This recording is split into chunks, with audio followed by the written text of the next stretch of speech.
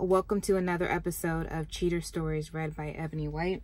Today is April 2nd, 2019. I am trying out some new contacts today. They are a bright blue. First time trying these out. I kind of freaked my kids out today when I picked them up from school. Those who are watching Cheater Stories on YouTube, comment below and let me know what you think about the blue eyes today. Okay, so what we have here, 30 of the most repulsive cheating stories you've ever read and won't be able to stop reading. We may not get through all 30 of them today, and that's fine. We'll just continue another time. Number 1, Valentine's Day. A customer came in on Valentine's Day, bought a $50 teddy bear, roses, chocolates, the works. He was super excited. Came in the next day to return them. He'd walked in on his girlfriend and another man. That's terrible. That sucks. Number 2, incest cheating. Someone I know is getting a divorce because her husband is having an affair with his 13-year-old cousin. Ugh. Apparently, the age thing isn't as big a deal legally in their location as the incest thing, but the whole situation is all sorts of fucked up. And I agree. The fact that she's a cousin and the fact that she's 13 and he's married, so that's 3 strikes. Number 3, doing amateur porn. I had a former coworker find out his wife was filming a lot of amateur porn, being paid next to nothing after being married for a few years. He found out when he found one of her DVDs hidden in the house. Now, why would she bring a DVD home? Why would you do that? I mean, not that I'm on her side, but that's just really stupid. He assumed it was a gift for his birthday in 2 weeks and watched it when she wasn't around.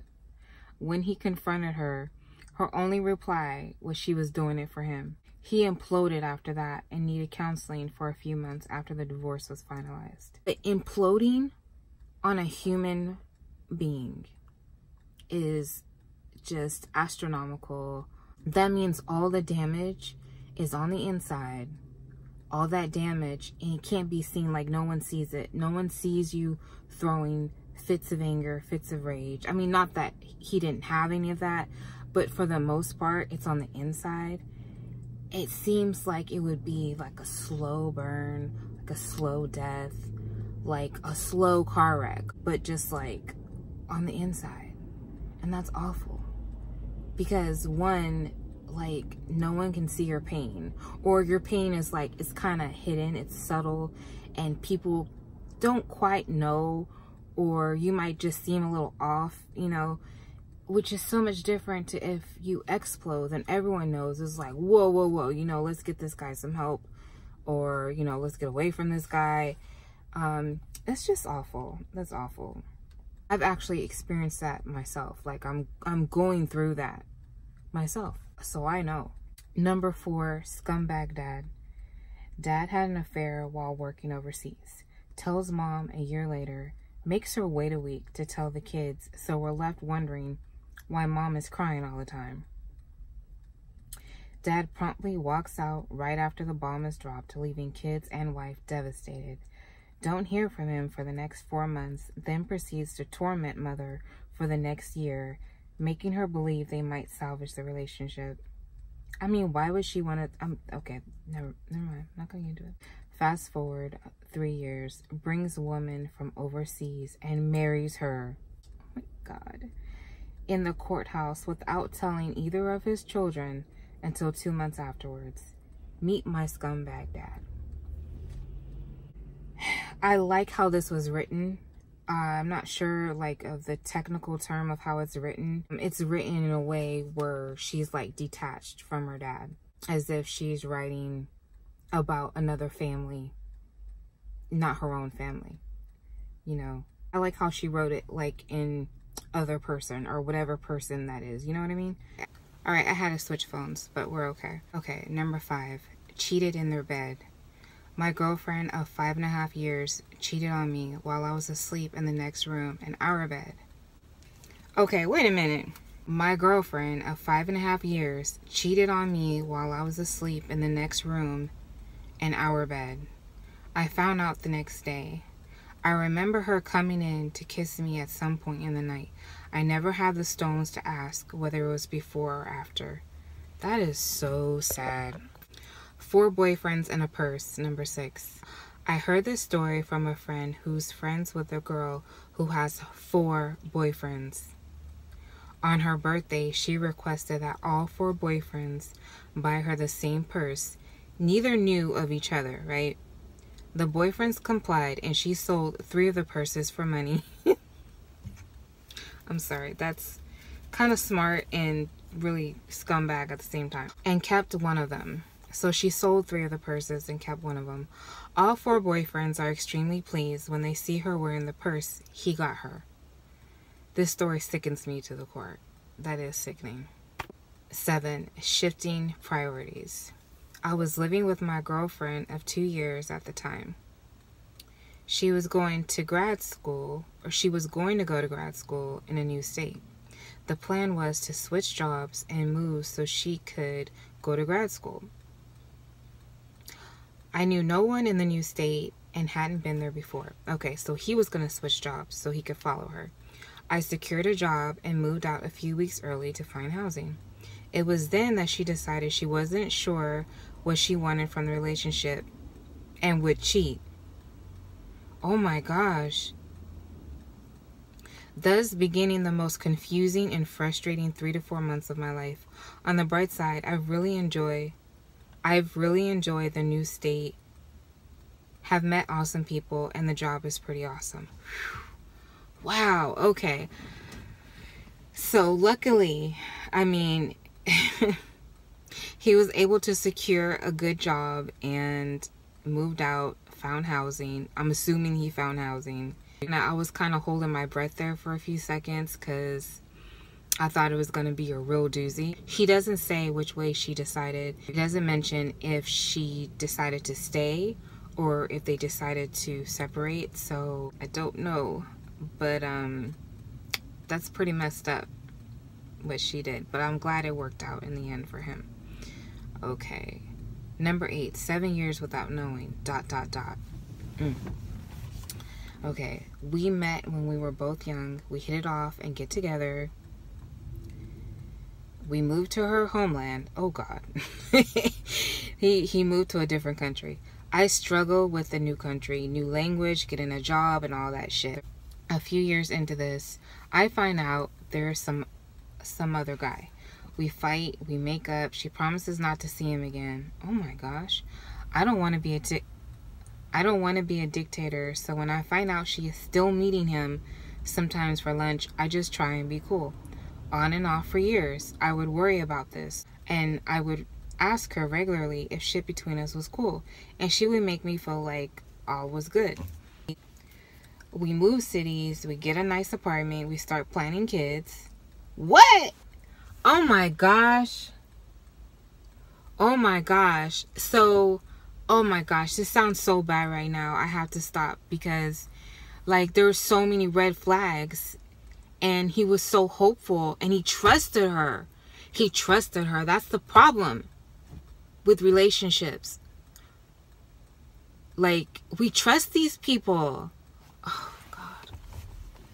Oh my gosh. Like, why is she still meeting him for lunch? Like, I see something wrong with that because... for one, like, she promised she wouldn't see him again, you know? And, okay, he's a good mate. The fact that he was trying not to control her, he was trying to be cool, he's a good mate, okay? Very understanding dude. But, I mean, alright, so, we start planning kids. He wants to have kids with this woman. This liar. She's a liar. She's sneaking around behind his back. She's conniving. She's a liar. And he wants to have kids with her? Not a good move. I ask her to marry me. We have a huge engagement party. A year or 2 later... wait, how many years are we in here? We have a massive, sick wedding. We have a crazy honeymoon. We start to pick dates on starting with the kid. We have a kid. A week ago, I see yet another text from this dude, and I just snap. Holy shit. I go into uber detective mode, start cross-examining her. I pick out some details. I isolate her best friend and start getting shit out of her. My wife lies every fucking minute, denying details, swearing shit to my face, but 10 minutes later, admitting more shit. For 3 fucking weeks.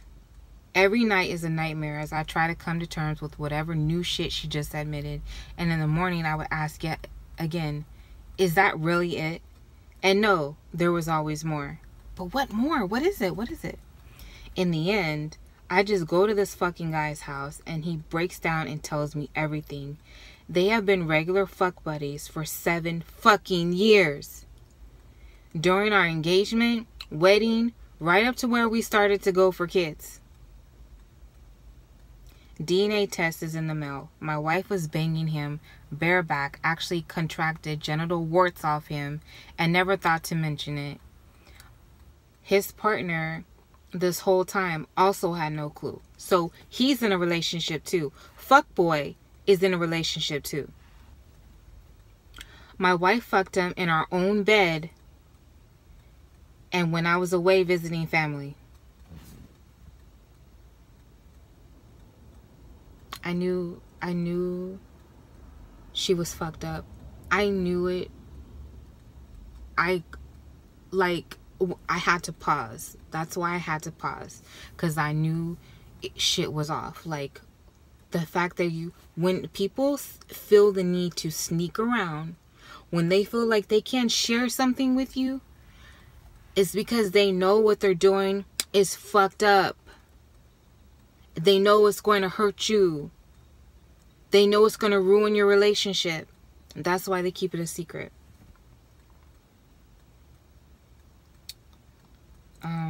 I don't think... Wait a minute. They do have a kid. Oh my gosh, they have a kid. Alright, so... She was fucking this guy in their bed. An almost 15-year relationship down the fucking drain. I wouldn't even mind so much, but this guy's a big fat fucking mess. And so, fuckboy is a slob. He's a fucking mess. But really, honestly, if he was ripped to shreds, would that really make a difference? I don't think so. It wouldn't matter to me what he or she looked like, you know. It wouldn't matter. That was a really good story because he gave details. I like how it was written. Anyway, number 9, a rowdy bachelor party. I had a friend whose husband cheated on her during his bachelor party. Apparently, there were 2 strippers who let guys touch them, like really touch them. Everyone took turns fisting them. Okay. Then they took the groom into a room and fucked him. Nobody said a thing to my friend, of course, and the wedding happened a few days later. Since then, he has cheated on her many times, and she stays with him because she confronts him about things she finds out about, and he cries and is really sorry.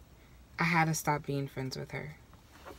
Okay, I don't like how I read that. Let's back up. Since then, he has cheated on her many times, and she stays with him because when she confronts him about things she finds out about, he cries and is quote-unquote really sorry. I had to stop being friends with her. I don't blame her because I'm pretty sure the friend got tired of hearing about the shit. You know, at some point you get tired of hearing about it, and if the person like is just not gonna do anything about it, but we don't know if they had kids. We don't know what the situation was, but apparently the friend found it so disgusting that she couldn't stomach it anymore. She couldn't hear about it anymore. She got fed up, maybe, I don't know, but yeah, the best friend cut out. And that's really sad. Ugh. Number 10. This one's pretty confusing. It's only 4 lines. My fiance had an affair. I took her back. Found a way to forgive. Then, in all caps, she broke up with me. You didn't get mad enough, she explained. Okay. Do you understand that one? She broke up with him because he didn't get mad enough. I don't even want to begin to get into the psychology behind that. I don't even want to. That's enough. I'm going to cut it short right there. I hope you enjoyed this episode. I know I did. Maybe next time we'll pick up where we left off. I'm not sure. All right. Thanks for listening to Cheater Stories read by me, Ebony White. Thanks for watching. If you're watching and you like this, please like the video and subscribe. If you're listening, you know, please keep tuning in and subscribe to my channel. Leave a review on Apple or Google, whichever platform you're using. Please leave a review with some stars. So have a good week, and I will see you soon. Bye.